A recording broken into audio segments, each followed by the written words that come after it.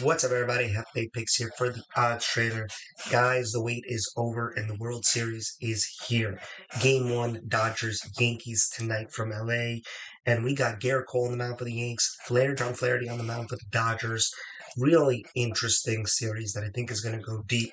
But just focusing in on tonight, I got to give the edge to the Yankees, even though they're the road team. Cole is the better pitcher, and he's pitched in high leverage positions before. I think he puts the team on his back. I don't think it's going to be smooth sailing. I don't see this as a low scoring game. So the first thing I'm going to do is take the over and a half, the over of 8.5, I apologize, at minus 115 odds. I do think both lineups can score. I just think the Yankees are going to get to John Flaherty more than the Dodgers can get to Garrett Cole. Flaherty did not really impress me in his last outing. In his first outing versus the Mets in the last series, he pitched fantastically. But then in his last outing, he gave up 8 runs in, I believe, 3 innings, and his velocity really dipped.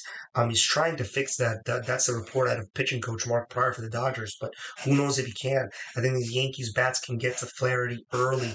I think Cole can give him some length, but I do think Garrett Cole can give up some runs too. So I'm going to take the over of 8.5 at minus 115 odds, but I also am going to take the Yankees to win the first game of the series at plus 110 odds on the dogs.